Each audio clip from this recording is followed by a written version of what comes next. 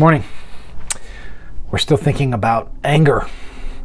And as we do, I want to introduce you to another verse. This comes from Psalm 37, verse 8. Refrain from anger and forsake wrath. Now that should take you in your mind to Romans 12. And Romans 12 talks about leaving space for the wrath of God, right? It's God's to avenge. He's the one who will avenge. You don't take vengeance upon yourself. Refrain from anger and forsake wrath. Fret not yourself. It tends only to evil. It's that last piece I want to focus on. Fret not yourself. It tends only to evil.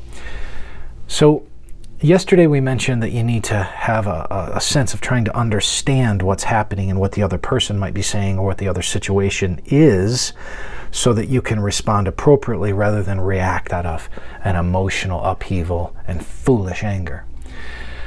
Sometimes, though, what you can do is you can turn things over in your head again and again and again and again. Ruminate, ruminate, ruminate, ruminate, right? Like, you can think about how you've been done wrong. And then you think about the person who did you wrong. And then you think about the fact that they seem to not own doing you wrong. And you start turning it over. And you begin to have almost like anger fantasies, maybe where you're telling them off, or you're envisioning them getting their just desserts, or somehow things coming back onto them in a negative way. Fret not yourself. It tends only to evil.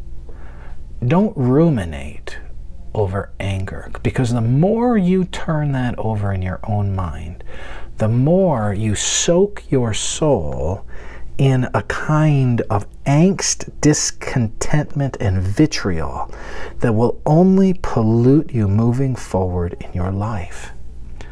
It's really important.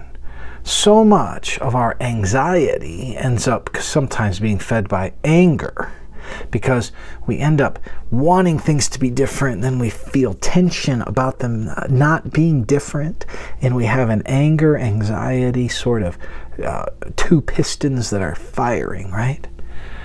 I want to encourage you, don't ruminate about anger.